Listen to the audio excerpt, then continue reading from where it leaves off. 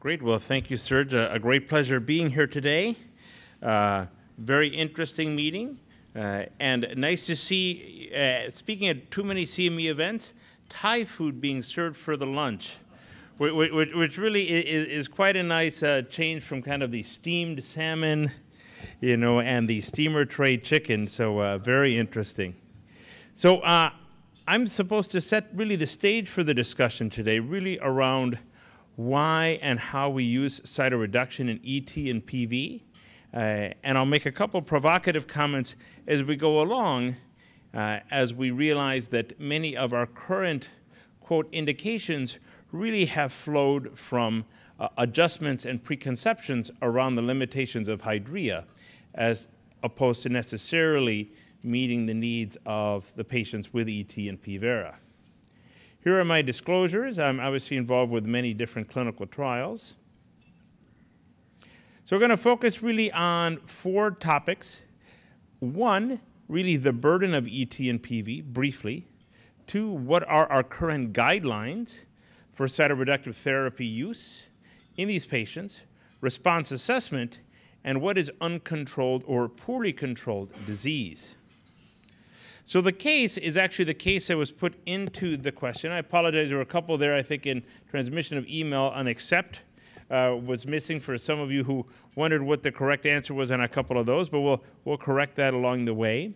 But the case, very illustrative of the challenges we face. So 63-year-old had a CVA with hemiparesis, was treated with TPA, and had resolution of their deficit. They were heavily symptomatic. Spleen was palpable, hemoglobin was 17.8, white count 16, platelets elevated, EPO undetectable, marrow JAK2 mutated, 35% allele burden. So what is their diagnosis?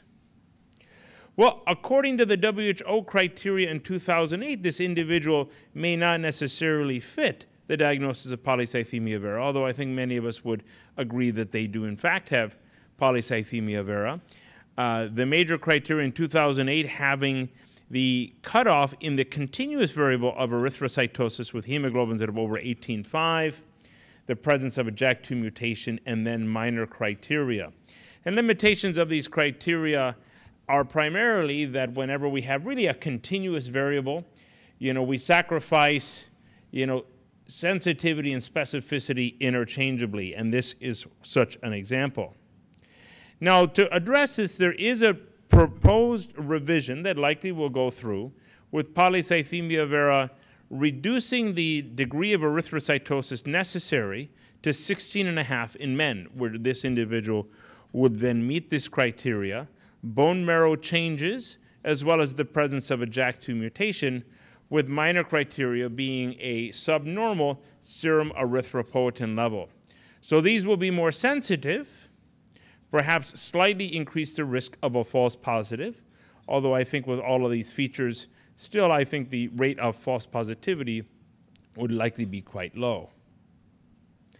Now for this individual case, we really try to think about both in terms of our choice of cytoreductive therapy, both risk and burden. In terms of risk, this individual, as I'll show you, would be considered high risk for many reasons. 1 is age. 2, a prior thrombotic event, and a resolved CVA would fit in that category. 3, leukocytosis. In terms of burden, I think burden overlaps with risk, but aren't necessarily interchangeable with risk. So this individual is heavily symptomatic. They have splenomegaly. They have ongoing needs for phlebotomies, and they've had a vascular event. Now, how do we assess risk? Well, there have been many publications regarding risk in MPNs. Specifically for Vera, the most recent analysis have found in multivariate analysis that age, leukocytosis, and prior events are the most important in terms of predicting the risk of vascular events. Now, the risk of vascular events is important, although it does not really summarize the total burden an individual has with their disease. But it is an important event which we wish to prophylax against.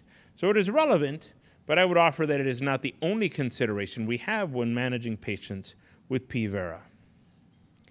Now, indeed, as we try to think about the burden of the disease in MPNs, we have the risk of vascular events, in PV and ET in particular, although they clearly can occur in patients with myelofibrosis. There can be issues of cytopenias. These clearly are much more common in myelofibrosis, but can exist in the setting of excess myelosuppression for ET and PV. The risk of progression is a major concern. I saw 3 individuals at the beginning of this week for consults who were all in their 20s with either ET, PV, or one with PMF. And clearly for them, the risk of progression is really their greatest concern. Splenomegaly. This can range from being really a biomarker to being a severe burden. They clearly can have symptomatic burden, although this too is variable. And of course, we must be very mindful of comorbidities. Now, our group has been very active trying to quantify symptomatic burden, looking at issues of fatigue, spleen symptoms, constitutional and quality of life. We created myelofibrosis-specific tools.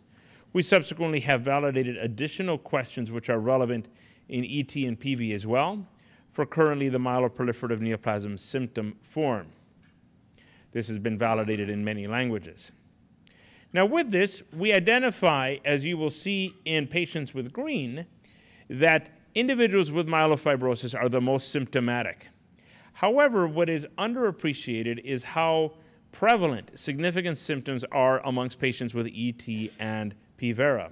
And these are not untreated patients. These are patients on current cytoreductive therapies, primarily hydroxyurea, a much smaller number on anagrelide, and to some degree reinforcing the impression that these therapies have not been overly efficacious in decreasing symptomatic burden. Indeed, when we look in this somewhat busy slide, but it is a heat map, which shows the distribution of symptomatic quartiles, more symptomatic patients in the 4th quartile, you see the unmet need in this half of the patients with ET and Vera who have very symptomatic needs. Now, other ways we've tried to quantify the burden is, one, a fatigue project using a variety of instruments. We identified in 1,800 patients with MPNs, many of whom had ET or Vera, that these individuals can have significant issues related to mood due to the anxiety, stress, and uncertainty of having an MPN, and that these are also important considerations as we think about long-term management of their disease. A parallel study called the Landmark Study, we try to assess the impact on lifestyle and employment. We identified in these 800 patients with MPNs that anxiety and symptoms are major difficulties both in Vera and ET, and that impact on both activities, employment, early retirement, all of these things are very prevalent even amongst patients with PV and ET. So to give you a sense of the burden is broad, and the burden is not only vascular events, although that clearly is very relevant as well. So what are our current guidelines for cytoreductive therapy use? Well, currently I will say we do not really have formal guidelines. Serge and I and others in the room are involved with NCCN creating the first set of MPN guidelines. And there is a very strict process for which guidelines are generated in terms of vetting the data. Up to the moment, we have had primarily consensus-based guidelines. People get around the table in a room such as this, sometimes not a room as nice as this. And Serge and I have been in those sorts of rooms, and we've come up with agreements as to how we think these diseases can be treated. Now, many of these consensus criteria, people sometimes will claim it's a consensus where actually nobody in the room believes exactly the final product because it is a compromise between many. And this is probably one such example, although there are clearly important things that we can pull out. One, we all agreed that control of hematocrit was important. Low-dose aspirin has been felt to be important. Aggressive control of cardiovascular risk factors is felt to be important, although not truly defined. But then cytoreduction, again, based on really opinion, was high risk, intolerance to phlebotomy for Vera, increasing splenomegaly, severe symptoms, extreme thrombocytosis, or progressive leukocytosis. So all of those being ideas around the room, well, what would lead you to treat someone with cytoreductive therapy? Now, I would offer that all of our decisions regarding cytoreductive therapy have really flowed from our love-hate relationship with hydroxyurea. You know, by the same token, people love hydroxyurea, it's easy and cheap, and people have concerns about how safe it is to use for the long term. And coming from a very sun-filled valley in Arizona, I could tell you that just the cutaneous issues alone in people who face 300 days of sunshine a year are not irrelevant. So these have really been the primary driver of how we've adjusted our therapy, as well as the focus solely on the prevention of vascular events as the only therapeutic goal that has been challenged. Additionally, the lack of confidence that the therapy was disease-altering. So as I share with some patients, our current approaches of observation or aspirin alone might be akin to other very conservative approaches with diabetes, lupus, or other diseases where we would not intervene in long-term chronic illnesses. Now with this, there have been criteria which have been developed defining hydroxyurea failure, and these are strict and for clinical trials, but we recognize it really is a spectrum. Hydroxyurea resistance or intolerance has been somewhat in the eye of the beholder. Now what about response? Response, again by consensus, have focused on really trying to quantify all the different ways we hope to have benefit. A complete remission in ET or PV having been improvement in symptoms, counts, no vascular events, and the marrow. Partial being all of those factors except improvement in the marrow, no real clinical improvement in ET or PV, and molecular response still being held as experimental and needing to be validated. And indeed, it is important that we consider validation of our endpoints, particularly for ET and PV. We've learned even in the myelofibrosis space that as consensus, we agreed that a greater than 50% reduction in the palpable length is what we thought was clinically relevant. We then translated this into volumetric reduction for being able to use this in clinical trials, but then really have found that there was a much lower threshold of volume reduction that actually was correlated with an improvement in survival in the setting of the COMFORT studies. So again, we can pick arbitrary numbers, but we do have to circle back to them to see how relevant they are. So what is uncontrolled or poorly controlled disease? Well, as we think about the burden and different ways that ET, PV can impact patients, again, we really are looking at the entire patient. Is it uncontrolled proliferation? Is it recurring vascular events or threatening vascular events? Is it symptoms which are not controlled? Is it evidence of progression? All of these may be considerations, and I think as we look at other potential targeted therapies, whether it be interferons, whether it be JAK inhibition, whether it be other agents in development, I think we need to look across the full spectrum of these issues. Now, Ruxolitinib has been approved in Vera in a similar format, recognizing that individuals on the response study who had failed hydroxyurea were randomized between Ruxolitinib and best alternative therapy. And was demonstrated, again, kind of a multifactorial way of assessing benefit. Control of counts, reduction of spleen, improvement in symptoms, less thrombotic events. When we quantified their symptomatic burden, we saw that it was significant, and that JAK inhibition in these groups of individuals was very impactful, independent of really the issue of thrombotic events or no thrombotic events, realizing that this itself was an important endpoint of a composite endpoint.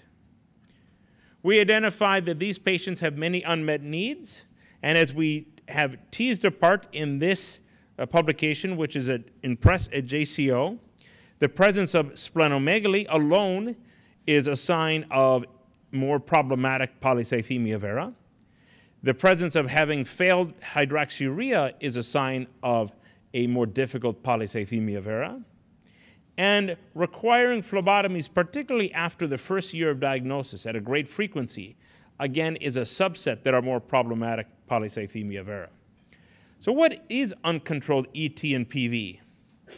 These are the various risk factors which we identify. And from my end, I think uncontrolled is really a spectrum of difficulties. Difficulties controlling the counts, difficulties tolerating phlebotomy, difficulties with microvascular symptoms, subtle issues of progression. All of these are relevant in addition to our concerns regarding the risk of thrombosis. So as I think about patients with PV and ET in 2015, I think the initial assessment is an accurate diagnosis as well as an assessment of risk and symptoms, control of hematocrit where appropriate, and low-dose aspirin. Frontline cytoreduction is here where we have the discussion which we'll have in the subsequent talks regarding hydrea and interferon, and then subsequently the both investigational agents and ruxolitinib as second line in P. vera. So I'll conclude by saying that ET and PV have variable burdens and risk. The risk of vascular events are not always interchangeable with disease burden. Current guidelines are consensus-based, but primarily have had thrombotic events as the only focus. The concerns of hydrea toxicity has really had very profound impact on our treatment patterns, and uncontrolled ET and PV have many potential manifestations. I obviously would like to thank my group who helps with all of these efforts. And many of the efforts I've shown you clearly are collaborative in nature. And return it to our esteemed chair. Thank you.